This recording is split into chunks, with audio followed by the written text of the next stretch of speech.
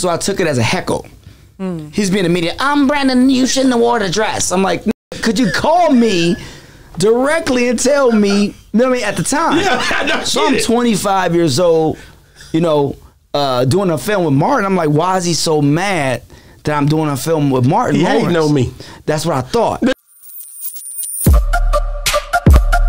Yeah, we on Boss Talk 101. Yeah, we gonna talk. Man, wow. I just really, like I said, man, I see you. You started it off right. You know, I'm a dive in. You know, like gonna go ahead and yeah, because I really like your name. You know, it carries weight.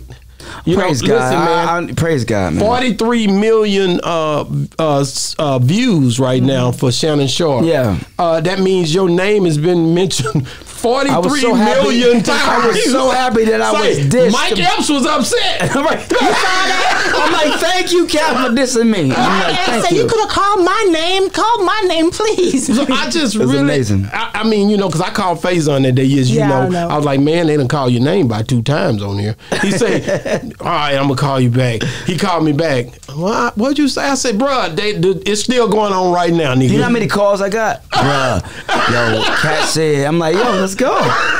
My ticket sold out. Thank you, Kat. And the Dark Matter Tour. Love you guys. Oh, man. Shout out to Cat Williams for that. Just, like I said, when I look at something like that, you know, you got, God had blessed me. I'm dealing with a lot of comedians. I promise you, that's what I'm dealing with. I see it.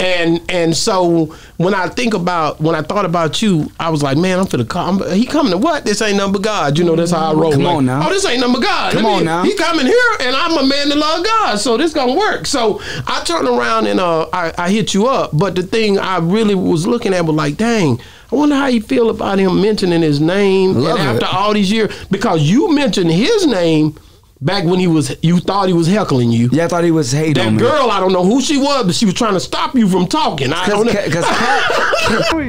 Yeah, tell Cat Williams I said that. What about?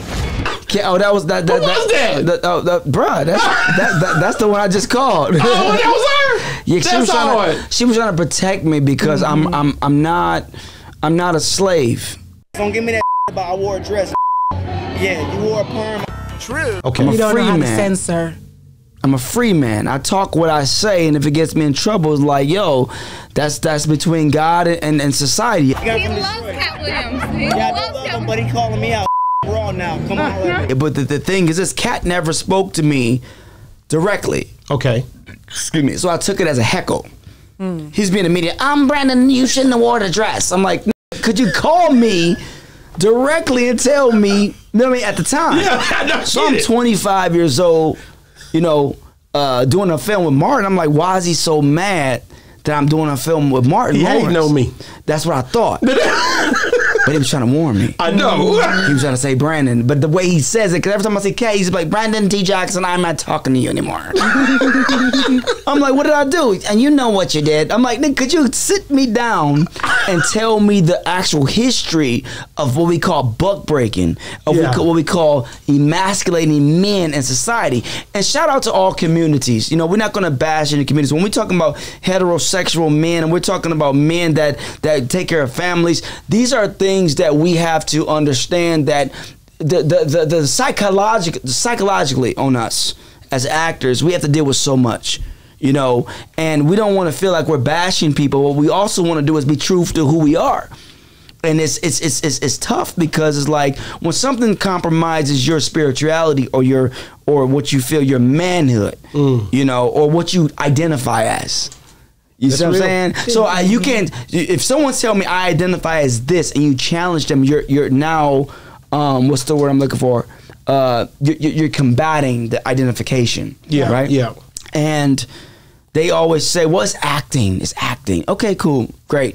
I'm gonna tell you something about acting. Robert Downey Jr. was really black in that scene. I seen it. That he came late to the set one time. He's like, you know how we always late? I said, no, nigga, I don't know how we always late. What is?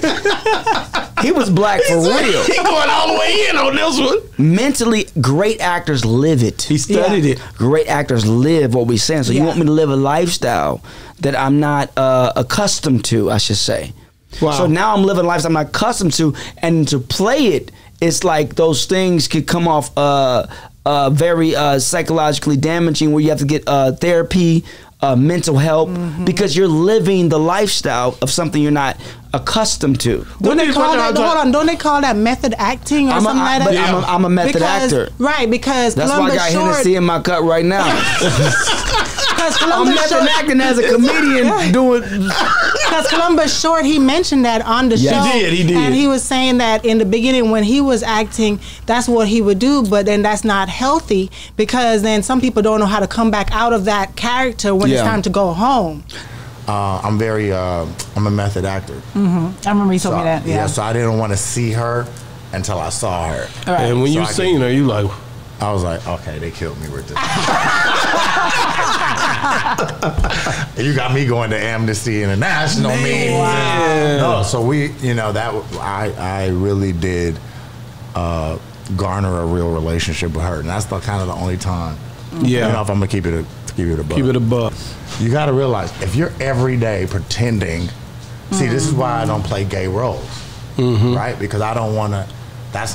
I don't want to. Be in that world. I can't do that. Right. I'm not gay. Right. You know what I'm saying? And some actors have the ability to do that. I don't.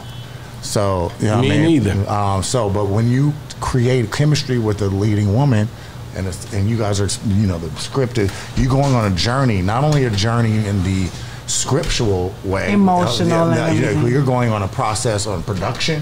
Right? You guys, you're on a movie set with somebody for 3 months. It's a grind, it's a war, it's a battle, and then boom, you're actually creating this chemistry and this vibe that actually turns you, so that is all. It's not what I'm saying, but just because. This is where you get in toxic relationships because just because you do a movie and you guys are creating some chemistry, it even goes down to friendships. You think some people are your friends just because you made a movie with them for 68 days. They're not your friends. Right. You just created that chemistry. Exactly. Let me tell you something about method acting. Let me tell you about what Leonardo DiCaprio said. He said, "I don't act, I channel."